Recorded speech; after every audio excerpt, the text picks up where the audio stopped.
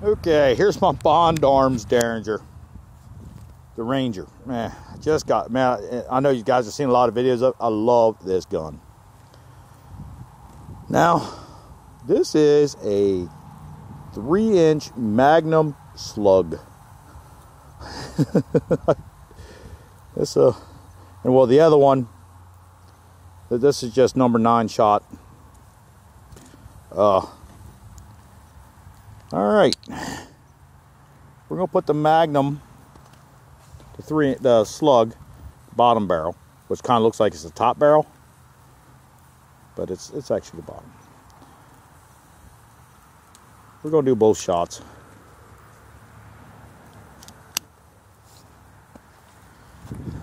Now,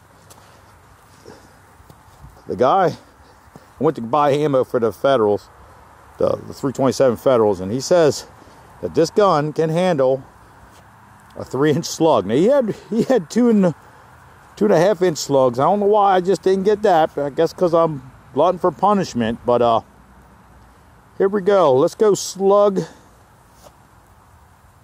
with the bowling pin. I moved a little closer because I keep missing. Let's see what happens here. This is going to sting, I bet. I bet this is going to sting. Whew. Get a good grip here.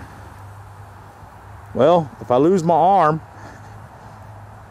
you seen it here. And I missed again. Now see, that really wasn't that bad.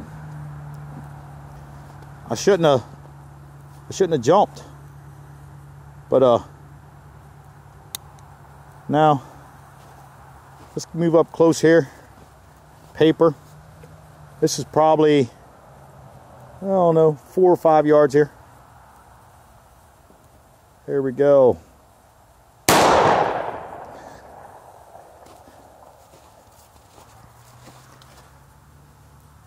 Yeah, ain't bad.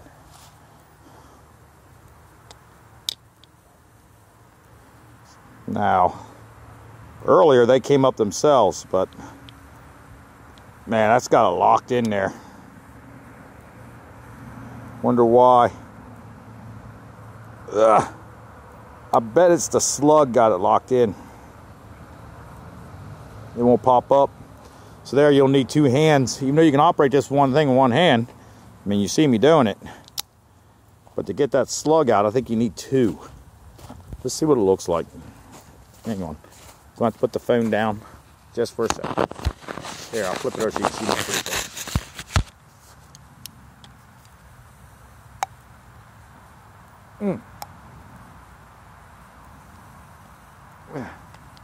Yeah, that's in there. See, there's a problem with shooting.